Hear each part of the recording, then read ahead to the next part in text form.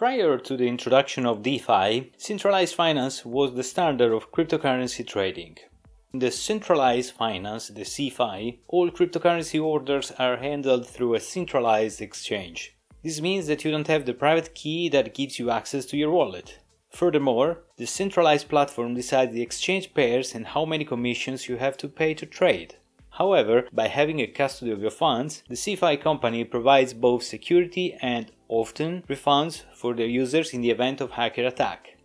Binance and Coinbase, to name a few of the most famous, to go great lengths to ensure users' funds are protected. Furthermore, CeFi platforms usually come with a highly intuitive and easy-to-use interface. Newbies can easily get started on these platforms and use their many services. The goal is to expose cryptocurrencies to as many people as possible. And CeFi platforms do well in this area. How to use our crypto and what are the risks? BlockFi, Celsius Network, Nexo, Ledn are the most popular cryptocurrency lending platforms. As a client, you can provide your liquidity to these platforms, which in return lend it in exchange for an interest that is shared with you. Here we already observe the first risk. We are the ones who give our liquidity, who take full exposure to the risk of insolvency. They simply act as intermediaries. These platforms need our liquidity to be able to keep their business model active. But what exactly do they do with our crypto? Let's see some examples together. First example is the cash and carry trade. Some institutional figures can turn to CeFi platforms, using their funds for cash and carry trades, to be able to buy a specific crypto on spot and at the same time to go short on a derivative of the same crypto, typically a future, to gain the spread between the two prices. We have also the exchange arbitrage. They can use cryptocurrency to take advantage of the price differences between exchanges. Or the margin pool.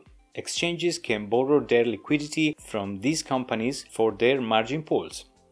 Or the collateralized loan, borrowing a crypto asset using another asset as a collateral, for example, asking USDC from BTC as a collateral. And finally, the BTC Grayscale arbitrage. Grayscale is a regulated trust in the United States that holds Bitcoin and gives exposure to Bitcoin investors who want to use the traditional brokerage methods. Every 6 months, they sell part of their funds in order to win the profit and distribute them to investors. Conclusions. We should always be careful with these loan services. In case in which these platforms are remotely insolvent towards us, they have not to put a single penny of their capital at risk, and after covering all their costs, they will surely make sure to reimburse the investors in some way, perhaps in full, perhaps partially. Let's remember the regulated markets and how many people never saw their money after a bank went bankrupt. Let us now think of the crypto market which is not regulated. It could very well happen the same. There is no type of protection from the authorities, at least for the moment. But the beauty of crypto is also this, being free to choose and at the same time taking all the responsibility of the case.